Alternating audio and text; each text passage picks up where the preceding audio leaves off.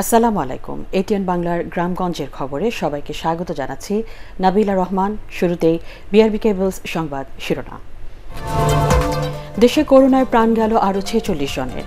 এ নিয়ে মোট মৃতের সংখ্যা 2197। নতুন শনাক্ত প্রায় 3500।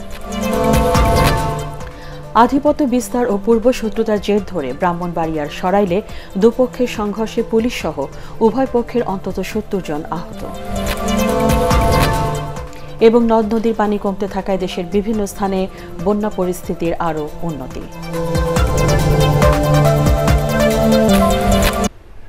শুনছিলেন বিআরবি কেবলস সংবাদ শিরোনাম। দেশে করোনা সংক্রমণের 123তম দিনে প্রাণ গেল আরও 46 জনের। এ নিয়ে মোট মৃতের সংখ্যা দাঁড়ালো 2197। স্বাস্থ্য অধিদপ্তরের অনলাইন বুলেটিনে জানানো হয় 24 ঘন্টায় এ ভাইরাস শনাক্ত হয়েছে আরও প্রায় 3500 মানুষের শরীরে। আরও জানাচ্ছেন নিয়াজ্জামান সজীব। কমছে না করোনার আঘাত, দীর্ঘ হচ্ছে মৃত্যুর মিছিল। সবশেষ একদিনে প্রাণ হারিয়েছেন 46 জন। গত 8 দিনে মৃত্যু হয়েছে 350 জনের। এ পর্যন্ত দেশে করোনায় মৃত্যু 2197 জনের। পরিসংখ্যান বলছে করোনায় মৃতদের মধ্যে অর্ধেকই ঢাকা বিভাগে, আর প্রায় 26% চট্টগ্রামে। যারা মৃত্যুবরণ করেছেন তাদের মধ্যে 38 জন পুরুষ, 8 জন নারী।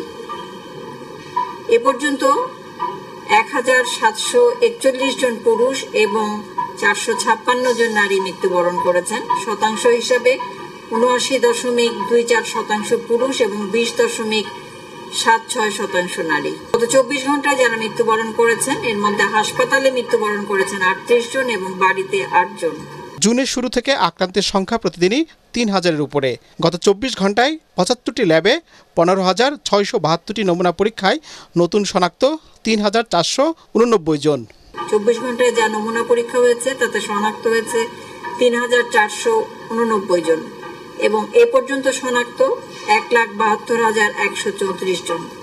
24 ঘন্টায় শনাক্তের হার 22.26% এবং এ পর্যন্ত শনাক্তের হার 19.36%। বুলেটিনে জানানো হয় করোনায় আক্রান্তদের শতকরা 47 জন এরই মধ্যে সুস্থ হয়ে উঠেছেন। 24 ঘন্টায় 2,736 জন সহ এ পর্যন্ত করোনা থেকে সুস্থ হয়েছেন প্রায় 81,000। আর মৃত্যুর হার শতকরা 1.28। সুরক্ষা আপনার হাতে, নিজেকে সুরক্ষিত রাখুন। নিয়াজ্জামান সজীব, ATN বাংলা, ঢাকা। মাস্ক পরুন যখন আপনি। দেশে করোনায় আক্রান্ত উপসর্গ নিয়ে 24 ঘন্টায় আরও 30 জন মারা গেছেন। সারা দেশে কমপক্ষে 13 জেলায় করোনা শনাক্ত রোগীর সংখ্যা 2000 ছাড়িয়েছে। সবচেয়ে বেশি রোগী ঢাকা বিভাগে আর সবচেয়ে কম ময়মনসিংহে। SM আশরাফের report. দেশে করোনা ভাইরাস মহামারী ছড়িয়ে পড়ার 4 মাস পূর্ণ হলো। তথ্য বিশ্লেষণে দেখা যায় ঢাকার পরেই এই ভাইরাসের বিস্তার বেশি ঘটেছে চট্টগ্রামে। গত 24 ঘন্টায় সেখানে আরও 6 জনের মৃত্যু হয়। এ নিয়ে মারা গেছেন 204 জন, আর রোগীর সংখ্যা ছাড়িয়েছে 10,700। তালিকায় দ্বিতীয় অবস্থানে নারায়ণগঞ্জ। সবশেষ আরও 2 জন প্রাণ হারিয়েছেন।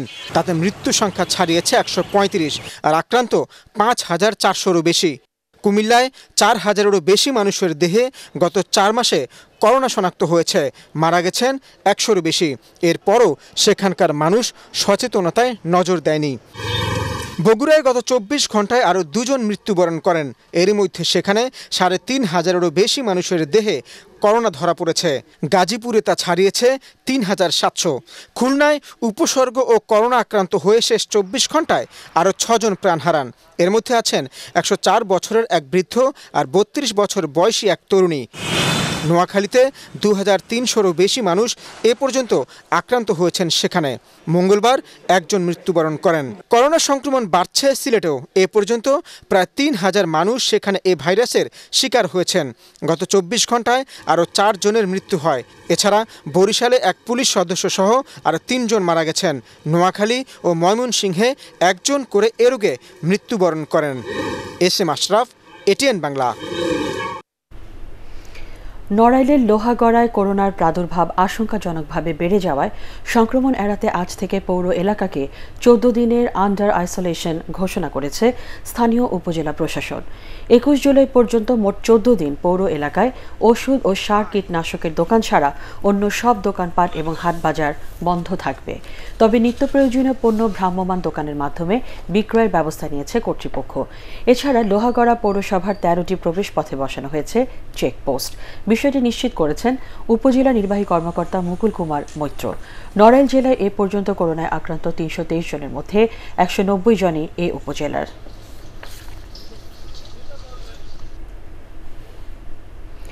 মানিকগঞ্জে ইয়েলো জোনের সামাজিক দূরত্ব আইনকেও না মানায় করোনা সংক্রমণের ঝুঁকি বাড়ছে।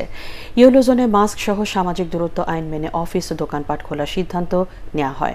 শহরের শহীদ রফিক সড়কে সকল প্রকার যানবাহন চলাচল নিষিদ্ধ করা হলেও রিকশা, মোটরসাইকেল ও প্রাইভেট কার সহ বিভিন্ন প্রকার যানবাহন চলাচল স্বাভাবিক রয়েছে। ব্যাংক ও রাস্তাগুলোতেও মানুষের ভিড় প্রচুর। গত 15 জুন রাত থেকে জেলার 7টি রেড জোন স্পটে চলছিল লকডাউন। 4 জুলাই লকডাউন শেষ হলে এসব এলাকাকে ঘোষণা করা হয় ইয়েলো জোন হিসেবে। করোনা ভাইরাস পরীক্ষায় ঝালকাঠি সদর হাসপাতালে RT-PCR ল্যাব স্থাপনের দাবিতে মানববন্ধন কর্মসূচি পালিত হয়েছে। সকালে স্থানীয় প্রেস ক্লাবের সামনে সড়কে ঘণ্টাব্যাপী এ মানববন্ধনে সামাজিক সাংস্কৃতিক সংগঠন সহ বিভিন্ন শ্রেণী পেশার মানুষ স্বাস্থ্যবিধি মেনে অংশ নেন। পরে জেলা প্রশাসকের মাধ্যমে স্বাস্থ্য সচিব বরাবর স্মারকলিপি দেয়া হয়। উপস্থিত আছেন মানবকলা মেডিকেল কলেজ হাসপাতালের PCR ল্যাবে পাঠানো হয় এই ভাইরাসটি ছড়িয়ে দেয়। স্বাস্থ্য কমিকা ফাউন্ডেশনের পক্ষে প্রীতম তালুকদার সীমাহীন মানে দুর্ভোগ মরতে পারে একটি মানুষও যেন বিনা চিকিৎসা। বান্দরবানের বাগমারা এলাকায় সন্ত্রাসীদের ব্রাশফায়ারে হত্যাকাণ্ডের ঘটনায় এলাকা এখনও থমথমে। আতঙ্কের মধ্যে দিন কাটছে আশেপাশের 5টি পাড়ার বাসিন্দাদের। সন্ত্রাসীদের ধরতে ইতিমধ্যে ওই এলাকায় চলছে সেনাবাহিনী ও পুলিশের অভিযান। তবে ওই ঘটনায় এখনও পর্যন্ত কোনো মামলা হয়নি। সকালে বান্দরবান সদর হাসপাতাল মর্গে শুরু হয় 6 মরদেহের ময়না তদন্ত। গতকাল সন্ত্রাসীদের ব্রাশফায়ারে নিহত হন জনসংহতি সমিতির সংস্কারপন্থী ATN লার্মা গ্রুপের জেলা সভাপতি সহ 6 জন। গুলিবিদ্ধ হন আরও 3 জন।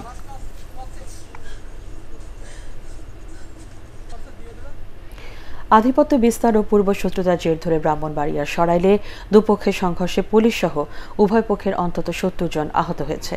আহতদের জেলা ও স্থানীয় হাসপাতালে চিকিৎসা দেওয়া হচ্ছে। সকালে উপজেলার নোয়াগাঁও ইউনিয়নের কাটানিশার গ্রামে বজরু গোষ্ঠী ও অলি গোষ্ঠীর লোকজনের মধ্যে এ সংঘর্ষ হয়। পরিস্থিতি নিয়ন্ত্রণে পুলিশ টিয়ার গ্যাস ও রাবার বুলেট ছোড়ে। এ ঘটনায় 18 দাঙ্গাবাজকে আটক করেছে পুলিশ। ঘটনাস্থলে অতিরিক্ত পুলিশ মোতায়েন করা হয়েছে।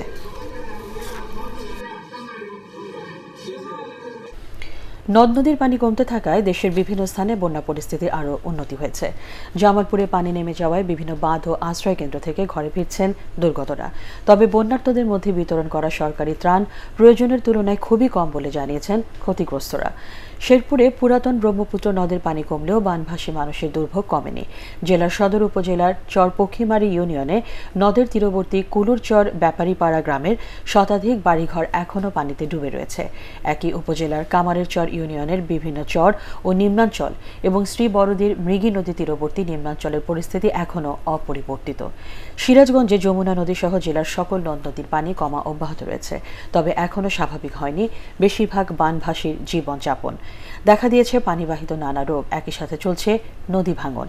কুড়িগ্রামে বন্যা পরিস্থিতির উন্নতি হলেও এখনও ঘরে ফিরতে পারেনি অনেক পরিবার।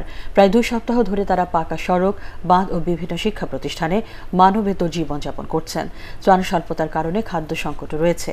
দীর্ঘ সময় পানিতে তলিয়ে থাকায় সম্পূর্ণরূপে নষ্ট হয়ে গেছে এসব এলাকার বিভিন্ন ফসল সহ সবজি ক্ষেত ও কাঁচা পাকা সড়ক।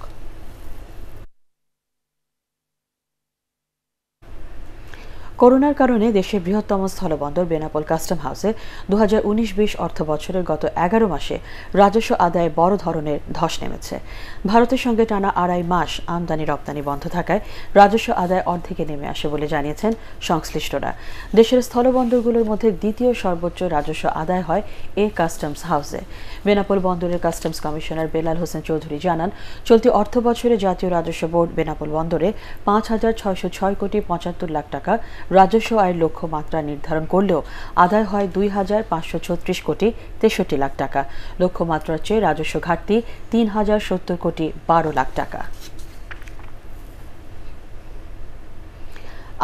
আগামী 12 জুলাই থেকে আনুষ্ঠানিকভাবে অনলাইন ক্লাস শুরুর সিদ্ধান্ত নিয়েছে জাহাঙ্গীরনগর বিশ্ববিদ্যালয়। সকালে বিশ্ববিদ্যালয়ের বিভিন্ন বিভাগের সভাপতি, অনুষদের ডিন ও ইনস্টিটিউটগুলোর পরিচালকদের সঙ্গে এক ভার্চুয়াল মিটিংয়ে এই সিদ্ধান্ত নেয় প্রশাসন। গত 25 জুন বিশ্ববিদ্যালয়ের উপাচার্যদের সঙ্গে বৈঠকে অংশ নিয়ে দেশের পাবলিক বিশ্ববিদ্যালয়গুলোতে অনলাইন ক্লাসের ব্যাপারে সিদ্ধান্ত নেয় বিশ্ববিদ্যালয় মঞ্জুরি কমিশন। অনলাইনে কোরবানির হাট খুলনা নামে অ্যাপের উদ্বোধন করলেন তথ্য ও যোগাযোগ প্রযুক্তি বিভাগের প্রতিমন্ত্রী জুনায়েদ আহমেদ পলক। করোনা পরিস্থিতিতে খুলনা জেলা প্রশাসনের উদ্যোগে কোরবানির হাটে সামাজিক দূরত্ব ও স্বাস্থ্যবিধি বজায় রেখে মোবাইলের মাধ্যমে পশু কেনা বেচার জন্য অ্যাপটি তৈরি করা হয়। দুপুরে এ উপলক্ষে জেলা প্রশাসনের সম্মেলন কক্ষে আয়োজিত অনুষ্ঠানে সিটি মেয়র তালুকদার আব্দুল খালেক এ বক্তব্য রাখেন। প্রশাসনের বিভিন্ন স্তরের কর্মকর্তারা এ সময় উপস্থিত ছিলেন।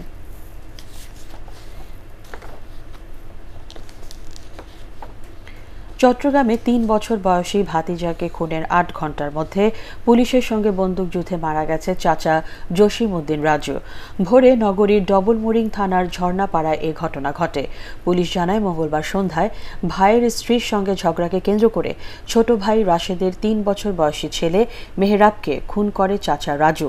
এরপর রাত 3:30টার দিকে পুলিশ অভিযুক্তকে ধরতে গেলে একই থানায় ঝর্ণাপাড়া এলাকায় রাজু ও তার সহযোগীদের সঙ্গে পুলিশের বন্দুকযুদ্ধ হয়। এতে গুলিবিদ্ধ হয় রাজু। পরে চট্টগ্রাম মেডিকেল কলেজ হাসপাতালে তার মৃত্যু হয়। ঘটনাস্থল থেকে একটি এলজি, একটি কার্তুজ ও বিপুল পরিমাণ ইয়াবা উদ্ধার করেছে পুলিশ।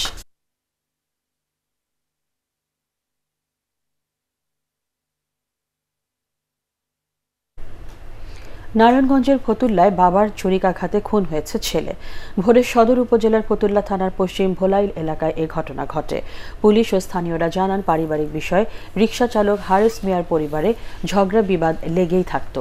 এরই জের ধরে ঝগড়ার এক পর্যায়ে হারিস মিয়া স্ত্রী মনোয়ারা বেগম ও 15 বছর বয়সী ছেলে সোহাগকে ছুরিকাঘাত করে। পরে হারিস মিয়া নিজেও আত্মহত্যার চেষ্টা করে।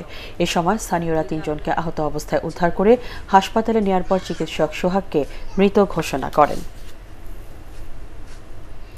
সন্তানদের কাছে টাকা চাওয়ায় সিলেটে 60 বছরের এক বৃদ্ধকে হাত পা বেঁধে পিটিয়ে আহত করার ঘটনায় স্ত্রীসহ 3 ছেলেকে আটক করেছে পুলিশ। জেলার গোপালগঞ্জ উপজেলার লক্ষণাবন্দ ইউনিয়নের নোয়াইটচর গ্রামে মঙ্গলবার সকালে এই ঘটনা ঘটে। পরে এক ভিডিও সামাজিক যোগাযোগ মাধ্যমে ছড়িয়ে পড়লে পুলিশ অভিযান চালিয়ে তাদের গ্রেফতার করে। জয়পুরহাটে 8ম শ্রেণীর ছাত্র রয়েল হত্যার রহস্য উদ্ঘাটন করেছে পুলিশ। হত্যাকাণ্ডের প্রায় 1 সপ্তাহ পর রয়েলের আপন ফুপা আমানুল্লাহকে গ্রেপ্তার করা হয়েছে। পরে তার দেওয়া জবানবন্দি অনুযায়ী নিহত রয়েলের মা পান্না বেগমকেও জিজ্ঞাসাবাদের জন্য আটক করা হয়। পুলিশ জানায়, মায়ের সাথে আপন ফুপাকে আপত্তিকর অবস্থায় দেখে ফেলায় হত্যা করা হয় রয়েলকে। 1 জুলাই সদর উপজেলার বানিয়াপাড়া এলাকার তুলসীগঙ্গা নদী থেকে অর্ধগলিত অবস্থায় রয়েলের লাশ উদ্ধার করা হয়।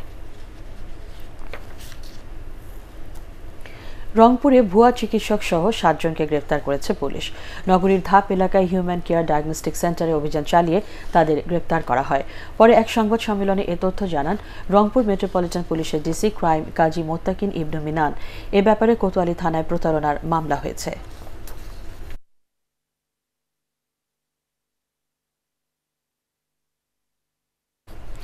নওগাঁয় বিভিন্ন দাবিতে অবস্থান কর্মসূচি ও মানববন্ধন করেছেন কিন্ডারগার্টেন স্কুলের শিক্ষকরা। সকালে কিন্ডারগার্টেন অ্যাসোসিয়েশনের নওগাঁ জেলা শাখার আয়োজনে প্রেস ক্লাবের সামনে এই কর্মসূচি পালন করা হয়।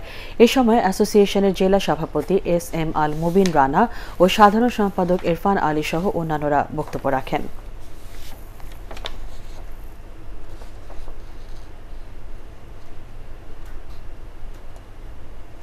সাভারে কেন্দ্রীয় গো প্রজনন ও দুগ্ধ খামারে উন্নত প্রযুক্তির ঘাস উৎপাদনের মাধ্যমে গাভীর দুধ উৎপাদনের সক্ষমতা বৃদ্ধি করা হয়েছে। বিদেশি জাতের এই কাঁচা ঘাস খাওয়ার ফলে সেখানে এখন প্রতিটি গাভী প্রতিদিন 20 থেকে 22 লিটার দুধ দিচ্ছে। সাভার কেন্দ্রীয় গো প্রজনন ও দুগ্ধ খামারের উপপরিচালক মোহাম্মদ আলী জানান, 782 একর জমির উপর স্থাপিত এই খামারে গরু রয়েছে 1,500-এরও বেশি। এর মধ্যে গাভী 267টি। গাভীর দুধের উৎপাদন বৃদ্ধির লক্ষ্যে বিশ্বের বিভিন্ন দেশ থেকে নেপিয়ার, রঙিন নেপিয়ার, পেঙ্গুলা ও রোজি সহ বিভিন্ন জাতের ঘাস কিনে এনে সেখানে রোপণ করা হয়। এসব ঘাস খাওয়ানোর পর থেকে গাভীর দুধ উৎপাদন ক্ষমতা বৃদ্ধি পায়। ফেনীর মাছের আড়ত থেকে 5 টন নিষিদ্ধ আফ্রিকান মাগুর জব্দ করা হয়েছে। এ সময় নিষিদ্ধ মাছ বিক্রির দায়ে 4 প্রতিষ্ঠানকে 13,000 টাকা জরিমানা করেছে ভ্রাম্যমাণ আদালত। সকালে নির্বাহী ম্যাজিস্ট্রেট মনিরুজ্জামান এ আদালত পরিচালনা করেন।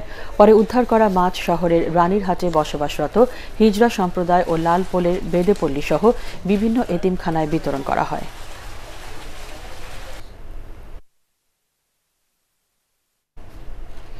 বঙ্গবন্ধু শেখ মুজিবুর রহমানের জন্মশতবার্ষিকী উপলক্ষে কক্সবাজারে গর্ভবতী মায়েদের স্বাস্থ্যসেবা প্রদানে ফ্রি মেডিকেল ক্যাম্পেইন পরিচালনা করেছে সেনাবাহিনীর 10 পদাতিক ডিভিশন। রামচেইন্দা সরকারি প্রাথমিক বিদ্যালয় মাঠে সেনাবাহিনীর বিশেষজ্ঞ নারী চিকিৎসকগণ মেডিকেল ক্যাম্প পরিচালনা করেন। এ সময় সাধারণ স্বাস্থ্য পরীক্ষা ও বিভিন্ন পরীক্ষা নিরীক্ষা ছাড়াও বিনামূল্যে ওষুধ বিতরণ করা হয়।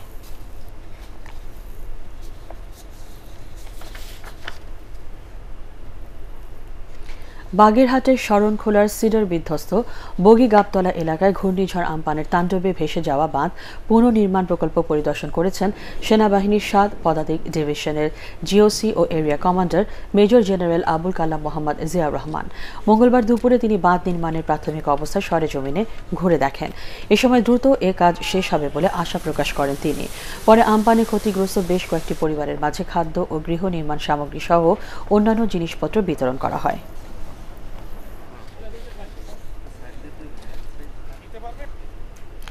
পরিবেশের ভারসাম্য রক্ষায় শতাধিক ফলদ বনজ ও ঔষধি গাছের চারা রোপণ ও 1000 হতদরিদ্রের মাঝে খাদ্য বিতরণ করেছে রংপুর মেট্রোপলিটন রোটারি ক্লাব।